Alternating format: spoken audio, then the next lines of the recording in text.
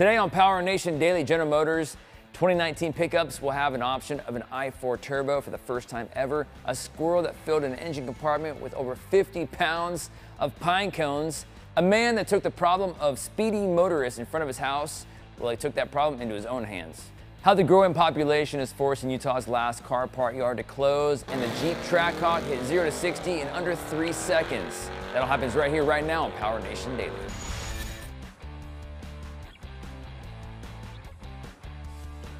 Hey everybody, what's up? Welcome to PowerNation Daily. My name's Gannon Pritchard. This is the show that you guys can't get enough of, right? Tell you what, seriously, go onto our website, hit us up, let us know what you want to see because we're doing this for you. Let's get on with the news. General Motors is doubling the available choices for engine options in the redesigned 2019 Chevy Silverado and GMC Sierra 1500 pickups. Automotive News reports that this includes an addition of a new 4-cylinder turbocharged engine that can run on, get this, 2 cylinders to increase fuel economy. That's pretty far out. The change is in hopes of getting the mile per gallon down to rival the Ford's V6 EcoBoost engines and the Ram 1500 with a mild hybrid system. So I guess we'll see.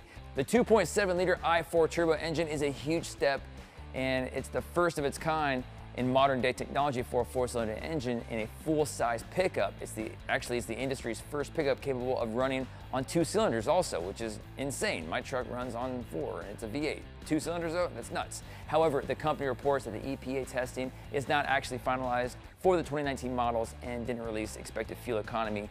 But the thing is, it actually makes decent horsepower. The engine makes 310 horsepower, 348 pound-feet of torque. Production of the pickup is expected to start in the fall. What are your thoughts? So you should definitely check under your hood every now and then, probably more than this person did, because, well, there was a problem. Kellen Moore from Michigan popped the hood to find more than 50 pounds of pine cones that a squirrel had stashed in every possible direction under his hood. A photo was posted on Facebook, and it said that Moore and a friend took about 45 minutes to get the engine cleaned of pine cones. But the good news is the car runs just fine. That's crazy. An Englishman who is tired of drivers speeding past his house has taken things into his own hands. Jim Dyke lives in a residential area where the speed limit is 30 miles per hour, but according to him, he told the Daily Mail, drivers often speed through at 60 miles an hour, which is a lot faster than 30 miles an hour. So he decided to, well, do something about it. He actually made a fake speeding camera and he put it outside of his house. He used drain pipe and other materials for his DIY project, and he said it's actually getting the job done. Smart guy. A noticeable amount of people are actually slowing down now. Some are even stopping to see if the camera is real. The good news is, it's working. I think it's a good idea. I was thinking about putting speed bumps in front of my house, but probably get in trouble. After 90 years, this salvage yard and all the cars and parts in it have less than a month left.